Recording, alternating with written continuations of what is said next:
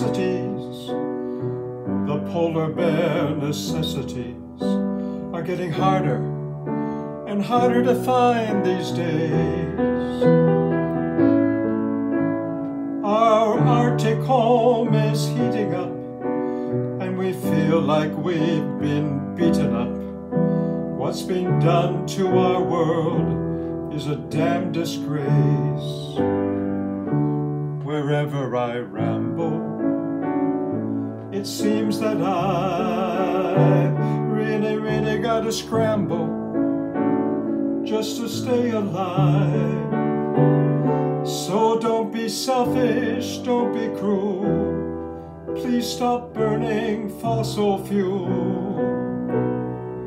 Please bear with me, I don't mean to scold, but if I'm going to survive, we've got to keep it cold.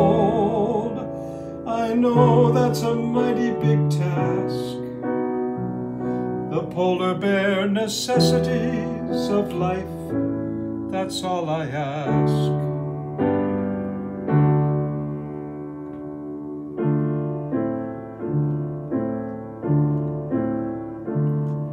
If you go up to the Arctic today, you're in for a big surprise. The polar ice cap is melting away, it'll soon be half its size. And every polar bear who lives there is starving 'cause they can't go anywhere. Oh, it's a shame, and for polar bears, it's no picnic.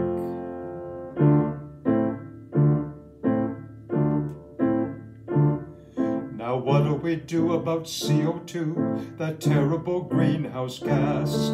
If our cars and factories keep spewing it out, the polar bears ain't gonna last. But as for the Kyoto Protocol, our leaders don't seem to care at all. Oh, it's a shame, and for polar bears it's no picnic.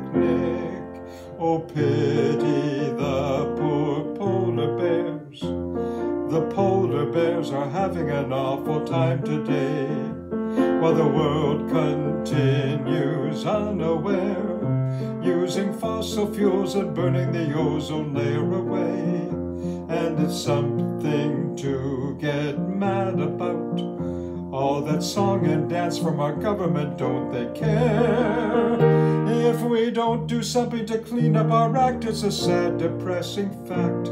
Soon there'll be no more polar bears.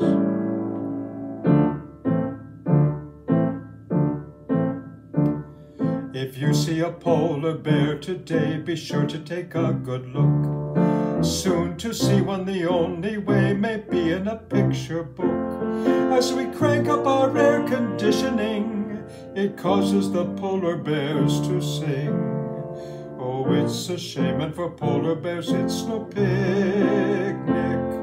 But as for the Kyoto Accord, our leaders think it can just be ignored. Oh, it's a shame, a doggone shame, a bear gone shame. Oh, it's a shame, and for polar bears it's no picnic.